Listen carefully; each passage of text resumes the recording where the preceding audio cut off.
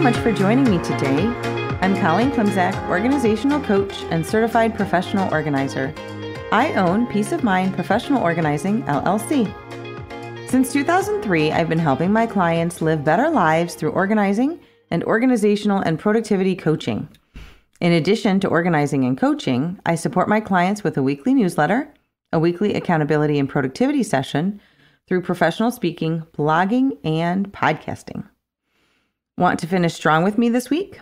Join me for Finish Line Friday every Friday morning at 9 a.m. Central for a 2-hour productivity session. Drop me an email at colleen@peaceofmindpo.com or follow the Zoom room link on my Instagram or Facebook pages. So I was writing this content on December 26th to be published the first week of January. I had high hopes for getting a few high priority tasks done today while also staying in my jammies and eating Christmas cookies, both of which I actually stuck with until about 11 o'clock. So at 6:30 a.m., I opened up my laptop and my task list after a very busy 4 days of wonderful Christmas revelry. It really was wonderful. We celebrated with friends and family in multiple states. I am so blessed. I have so many amazing people in my life. Truly blessed. And then this morning at 6:30 a.m., today, I need to make progress on some neglected tasks. 2 professional tasks specifically, writing this podcast content and working on the infrastructure for my subscription service that I plan to launch in 2024. I also need to send out emails for 2 different ministries that I run at church, and I need to get my house back to normal after Christmas and before more house guests arrive tomorrow midday. So at 6:30 a.m., I had already, with my first cup of coffee, identified that those were my focus areas for today. Then I looked at my schedule for the day. I realized that with the people still sleeping in my house, and they slept late, that house tasks and making noise should probably be an afternoon and evening endeavor. I also need to make a list and either head to the grocery or place a grocery order, but that entails tidying the fridge and freezer and asking questions of the still sleeping people and family members, so that too was relegated until later. The professional tasks are more time-specific anyway, with 2 appointments, one with my assistant and one with my podcast producer this morning. So again, early morning, I looked at the transcription service that I use to turn my road trip ramblings into text so that I can edit it and then publish the article, and it wasn't working. And honestly, I was less excited about the topic that I had chosen for today anyway. So I checked in on my editorial content calendar. I recommitted to my plan to talk about productivity tools in the toolbox for January. And I moved my meeting with my assistant to tomorrow to focus on writing the podcast content today. And in doing all of those things, I realized that I was using time blocking to make things happen for myself today. And since I was using time blocking, and it is one of the tools I want to talk about in January, I figured today was the day and I should write about that for all of us. So time blocking, AKA batch work or time chunking. What is it, right? So what is time blocking? Time blocking is a productivity strategy. It is looking at our calendar. It's looking at the time we have in our day and in our week, and not as just a blank white canvas, but instead as opportunity, divvied up into bite-sized pieces. It's assigning important work that needs to be done today and this week to the time that we have, instead of hoping that we can somehow cram it all in without a plan to make it happen. So time blocking lets our brain work on one topic or category at a time because, my friends, multitasking is a myth. So if we remember that all projects are comprised of a series of smaller projects, we can work in time blocking. We can work those tasks into blocks of time during the week, and then we can realize some flow and also some economies when we work on similar tasks at the same time. For example, when I work on my bookkeeping tasks, I open up my Quicken account on my laptop, and then I also open up my client hours spreadsheet and paypal.com. And I can toggle between those three things to get that work done in the time that I have blocked to do bookkeeping tasks. Another great thing about time blocking is that it dictates what we are not working on right now. And I find this very helpful. It would be so easy to get off track, to react to an email, to start on a personal or house project, and disregard my time blocking and task lists. So I find that time blocking is very helpful when I assign bookkeeping or podcast content to a certain hour of the day. I know that that's what I'll be working on in that time and not other things. What I also like about time blocking is that having a block of time to work on a set of tasks creates urgency within the block. So what I'm doing essentially is setting a series of mini deadlines throughout my day, and that helps me to stay productive. I like deadlines. If you don't, then don't worry about it, but I find that very motivating personally. I didn't always realize that other people don't work this way. I definitely credit my use of time blocking as a strategy to being a business owner and to having to work my own professional and personal tasks in around client appointments for the last 20 years. So I'm going to give an example.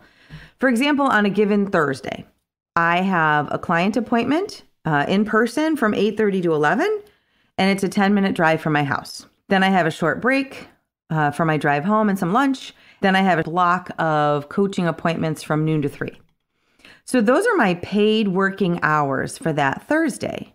And the time that I spend with my clients is focused solely on that client. But in addition to my client hours, I also have my work being what moves the business forward, or me personally forward, right? So yes, I take care of my clients and those are my billable hours, but I also have my work that I also want to do on that certain day. I chose Thursday as an example because on Thursday, I take care of bookkeeping tasks and speaking engagement tasks. So realistically, my schedule for that Thursday could look like this. 6 a.m. to 7 a.m., I have something called personal block. And yes, it's actually on my Google Calendar. So personal block means my morning routine, exercise, prayer, shower, whatever, right? I'm sure there's coffee and vitamins in there somewhere. At 7 a.m. to 7:20, I have something called maintenance block. And that is make my bed, wipe down the bathroom, start a load of laundry, tidy up the kitchen, right? Doesn't take long, but it means that those tasks happen every day in that block of time. If I assign a time block to make those tasks happen, it's more likely to make that happen. And then I move on to, at 7:20 to my admin block. And an admin block for me is checking my email, checking any texts that have come in since the end of the workday the day before, maybe posting on my social media accounts before I leave the house. So, that kind of stuff. But again, having a time block and having tasks assigned to the time block make those two things happen. Then, 8 to 8:30 is loading up myself and driving to my client. 8:30 to 11 is working with my client. From 11 to noon, I drive home. I probably eat some lunch. I check in on some texts and emails, and I take a brain break. And then from noon to 3, I take care of my clients on the coaching calls, right? I mentioned this is my paid time. These are billable hours, services delivered. At 3 p.m., I take a break. Again, I grab a snack, and then I start on my work. And what I might have on my calendar then is 3:15 to 4 p.m. money or bookkeeping. And in that block of time, I have tasks like look at work log, send out invoices, update Quicken for deposits and spending, and create invoices for upcoming speaking gigs, right? So all of those tasks are money specific, bookkeeping specific, and thinking of them all together, A, makes them happen, and B, gives my brain a break because all I have to do is think about money in that time period. At 4 p.m., let's say 4 p.m. to like 4:30, then I'm just focusing on the admin of speaking. So sending out emails to my site coordinators to confirm upcoming events, maybe share those events on my social media accounts. So again, making sure that there's time to make those things happen, make them happen. And then from 4:30 to 6, it's probably a little bigger picture planning for my speaking engagements. For example, I have a new presentation to create. So from 4:30 to 6, I have blocked on my calendar, work on new presentation content, PowerPoint presentation, and handouts. Okay, so there's probably a little bit more work later too, and that may be personal in nature, like, reading an article or doing some meal planning, whatever. So that's a day, and that's what time blocking can look like and what time blocking can do for us, right? So I pair up the high priority tasks that I need to accomplish today with the available time I have to complete them. The first step of time blocking is really more than just the first step of time blocking. And I say that with a smile. Time blocking is a great tool to get things done, and it requires some groundwork that we have fortunately already covered in articles, podcasts, and newsletters. The groundwork from time blocking is to review our calendar for the day and the week. It's to prioritize our important work. And that means that we need to know our focus areas and what's important to us. Groundwork also is having realistic time estimates around our work. And that means knowing how long our tasks usually take. If I'm struggling with overwhelm or with prioritizing, I may go so far as to assign 5-minute increments to the tasks on my to-do list to determine if I can actually feasibly do what I want to get done in the block of time I've given it. I don't want to set myself up to failure by putting 4 hours of work in a 1-hour time block. That's ridiculous, and it kind of goes against the whole point of time blocking. So it also requires that we understand that all projects are comprised of a series of smaller projects. And finally, the groundwork in making time blocking work is flexibility.